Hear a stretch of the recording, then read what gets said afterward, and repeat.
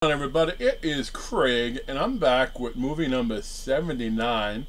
Truth be told, I'm filming 79, 80, and 81 today, so you'll get one a day up until Friday. So there you go, for the dozen and dozens of you that wanted that.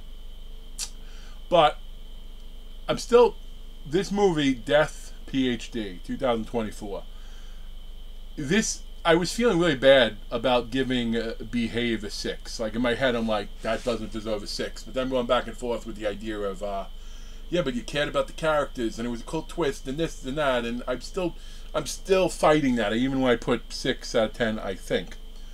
But the reason I did give that a 6 is because this next movie has the issue that I wish that I wish they had the casting, if you will, the directing, whatever term we want to use, because in this movie, Death PH.D, which is a very interesting premise, like I did back in the day, did get into a PhD program, and around COVID, I stopped it just because I couldn't. Some of you know I'm a college professor.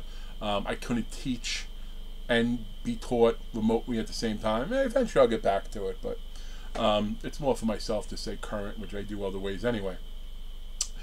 But I only mention that because in this movie, they're parapsychology students in a college going for their PhD, which is very rare. If you know the United States, there are some pseudosciences, parapsychology, exobiology, cryptozoology, that you can actually get PhDs in, which always confuses my students when we talk about it. But I explain it's sort of like concepts of philosophy, and like not everything is true empirically grounded, even in the science world.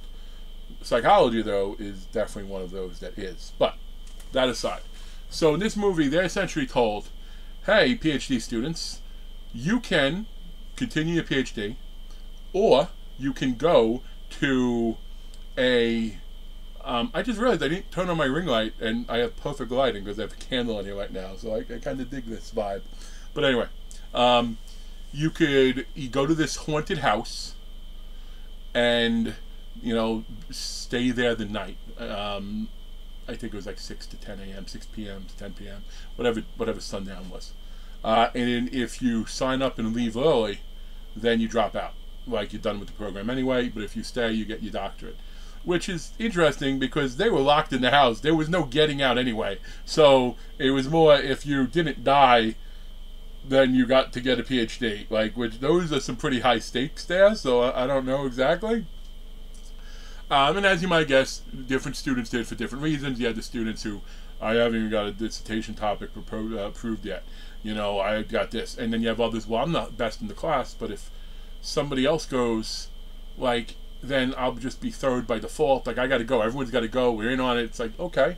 So they go to a haunted house. They all sign NDAs, which, listen, I don't know about you. If I ever have an NDA put in front of me, if I was to sign it, that would take weeks of going back and forth with lawyers, seeing what my rights are, different things like that, etc. But they sign them pretty quickly, and they go to the house, and there are rules that you have to follow. In essence, it's very much like a it's typical slasher with the rules, I guess, but towards religion. You die if you don't say grace when you're eating food.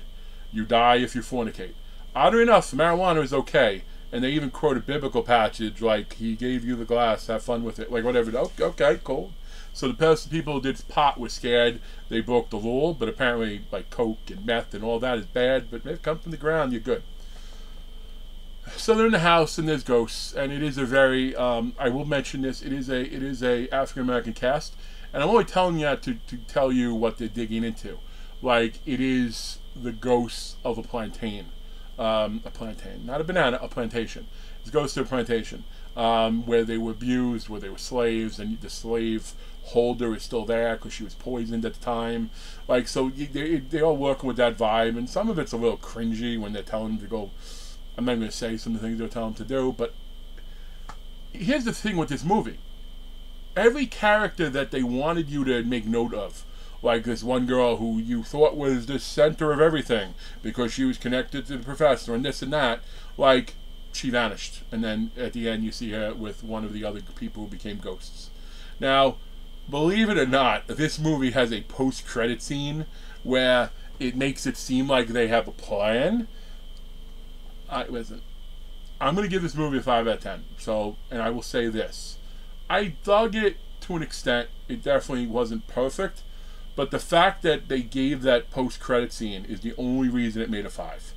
Because if it didn't, I'm like, they ignored A, B, C, they flipped this, they ignored that, like all sorts of everything. But since they did post-credit scene, I'll give it a 5. And admittedly, if I see Death PH.D 2 on Tubi for free when I'm scrolling for find random movies to put in for my reviews, although by the time that comes out, I don't know if I'll be doing this next year, I'll probably check it out. But it is on Tubi.